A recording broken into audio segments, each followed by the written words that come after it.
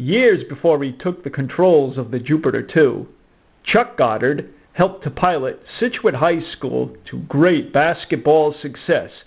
Well, my best memory is in 1954, we went to the state finals at Boston Garden, and I had a real good game, but I scored a record of consecutive free throws, 11 in a row without missing.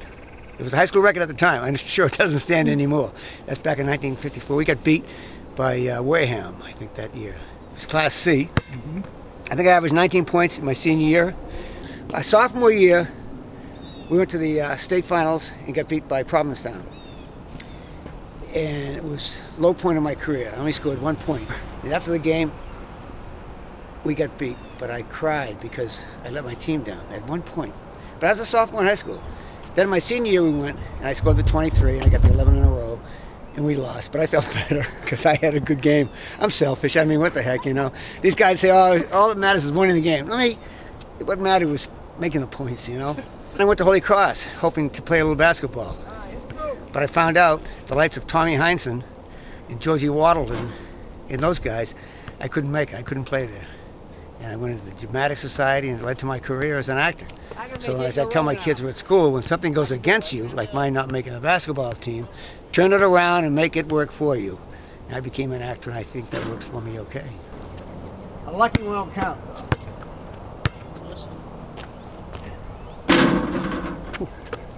Friendly rim. Now they all have to go switch. But my basketball days were over, and I went to Hollywood. But I played a lot of 2-on-2, and I never got beat in California either. I never got beat because my partner was Jimmy Brown, the football player. James Brown. He can play basketball.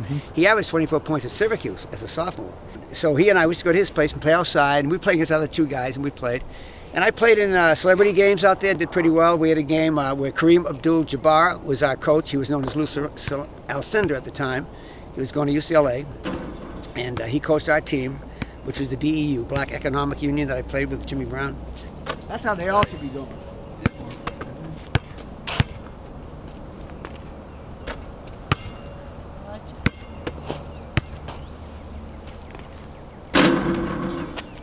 Three lucky ones. 4 lucky ones. Made a lot of lucky ones. Mark, you happy with the results? Well, 70%. 80% I would have been happy with. 90% I would have been ecstatic. 100% I would have left school and gone back to the NBA, which I never played in.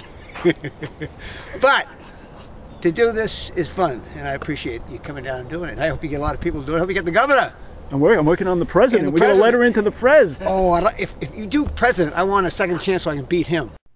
After a 3-decade acting career in Hollywood, Mark Goddard returned home to Massachusetts to become a teacher. He has worked for the last 20 years at the F.L. Chamberlain School in Middleborough. But why am I here? I had 30 years acting. I was 54. And I had just finished General Hospital. I'd done some series like that. And I thought, I'm either going to stay in Hollywood and hang around looking for that next job and drink a lot of margaritas on the, in California, or I'm going to go back to Boston and do something worthwhile. So I came back and finished college at Bridgewater State University and got my degree in special education. And I came over to Chamberlain. I've been here 20 years, and I love it. And I get more satisfaction out of teaching here than I ever did as an actor. That's the truth. And the reason for that is that I love the kids. And when you're walking across campus, kids say, hey, Mark, you know, I love you, Mark. It's just great. I never get that in Hollywood. I did get a kiss from Lonnie Anderson the other day, though. That wasn't bad. I forgot about that.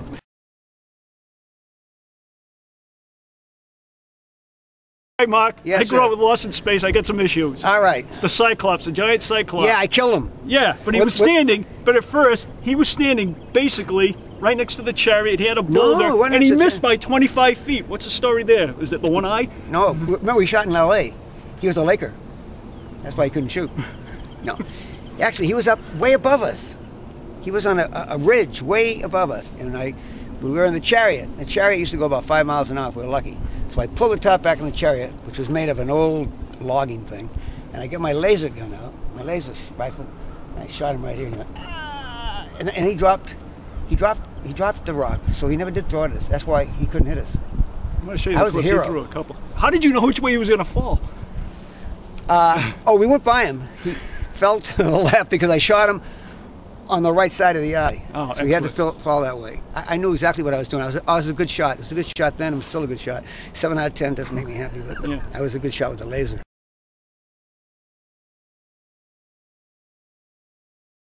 Mark, I assume your car runs on unleaded deuteronium, huh? I bet you get good mileage there. What the hell kind of question is that? Hey, what's it like parallel parking with a chariot? Yeah, the chariot, well, chariot, I don't remember. Well, hey, whatever happened to that intergalactic hillbilly chick from one of the early episodes, huh? Can we talk about that? Oh, you're giving me a lot. Come on, these are ridiculous questions. I'm sorry, you know, I mean, you're a good guy. I love the fans, a lot of people watching this, but you know what? Adios. Was it fun working with Nimoy? Nimoy? Nimoy? Leonard Nimoy? So long, guys. Yeah. Hey, nice job avoiding those media storms, Major West. You got it. Mark, it's gift time and it's your choice. Yep. This is our original. It's a 4-color Bic pen. A teacher could absolutely use this. I sure can.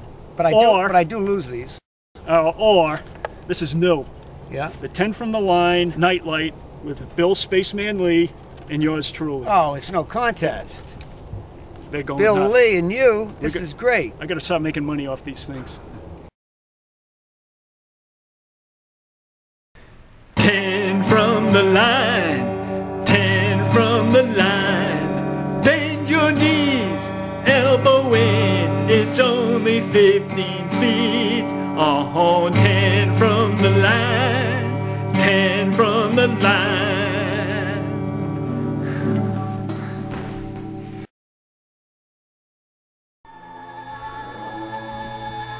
All right, you ready, Mark, for the dumb Lost in Space questions? Yeah, I love them. All right. Wait. This is my good side. All right. You got to be over here. Everybody's got a good side. I don't have one. This is you right here. Turn around. Yeah? Here's your good side right there. I should have trimmed back there. I'm 74. I've been shooting since I was about 10 years old. You must be exhausted. I'm tired. My right arm's going to fall off. Professor Robinson has gone down as one of the top 50 all-time TV fathers. I'm ready to dispute that. How could you let Will go off with Dr. Smith episode after episode? I don't think he was that good a father, Professor Robinson. What's your stance? Well, one of the top 50? Yeah. That's a lot of fathers, you know. Let's see, that would be the Cartwright guy. He was good. But he just let little Joe go off by himself with girls. But going off with Dr. Smith's a little different than going off with girls, isn't it? Yeah, I wouldn't put him in the top 50 now. No, he's not with us anymore. Dr. Smith. Guy Williams, Zorro, he didn't know anybody. He didn't ask me for advice, so what the heck, you know. I wouldn't have let him go out. I want to kill Smith, you know. But no, I get fan letters, yeah. I get some. And a lot of people write to get pictures, and also I send my book out through PayPal, so I get a lot of, sent one out the other day out to Norway, so people from all over the world have seen Lost in Space. It's been playing for about 45, 46 years somewhere in the world. And that's how I got so rich. Well, to tell you the truth, I never got any money from Lost in Space. When we did the show, we didn't get paid much, and then now there's been reruns. You get paid. You don't get paid for reruns anymore. Just the new show since 1974, I think. But that's okay, because I figure this way: if I was getting $10 a show for all these years, I would be sitting out in California on the beach drinking pina coladas, and that'd be a waste. You right? Doesn't sound too bad, does it? No, but otherwise, no, I'm back here in Boston where we got the snow and crisp air, and I came back because the Red Sox, Celtics, and Bruins, you know, what a time to be. I'm lucky. What a time to be a sports fan here in Boston. I want to get back. You know what? If I had one of these with my picture on it with you, I could sell them for $30 at shows.